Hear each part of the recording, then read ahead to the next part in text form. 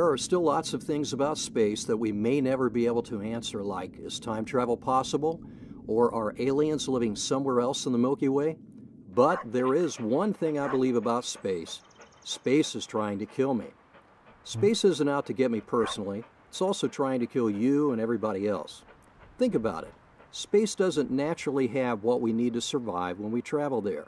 No air, it's too hot or too cold, no ozone to protect us from those nasty UV rays either. This all sounds bad, but what can space really do to me if I stay on Earth? What we need to understand is that objects in space can cause people to think their days are numbered, even when there are events on Earth that can hurt or kill us before something from space does. So what are the odds that one of these objects will really affect Earth and you and me in our lifetime? Well, we can take what we know about the universe to try and figure that out. You might have heard stories about asteroids hitting the Earth.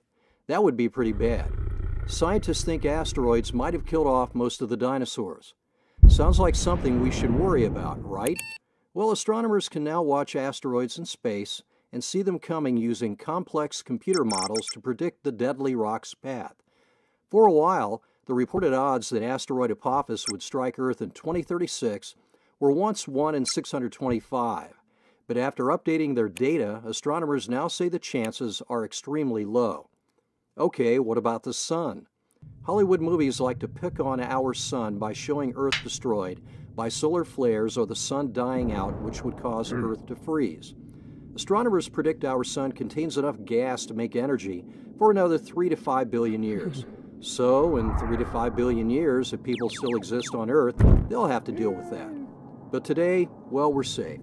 Sometimes the sun does shoot flares at Earth, but the magnetic field surrounding our planet blocks most of that radiation. The radiation that does get through creates things like the aurora borealis. Gigantic solar flares can mess with our satellites and electrical equipment, but the chances of it killing you are pretty slim. Okay, what about that supermassive black hole in the middle of our galaxy? What happens to Earth and us when it pulls us in? After all, it is supermassive. Nope, not going to happen. That's one big object that can't bother us. How can we be so sure? Our solar system is on the edge of the Milky Way, while the nearest supermassive black hole is about 26,000 light years from Earth. That means we aren't on that black hole's menu. So you still think space objects are trying to kill you even after what I've told you so far? I think I've even convinced myself that odds are really good that space and the objects up there won't kill me after all. But I'll probably keep looking up just to make sure nothing is headed my way.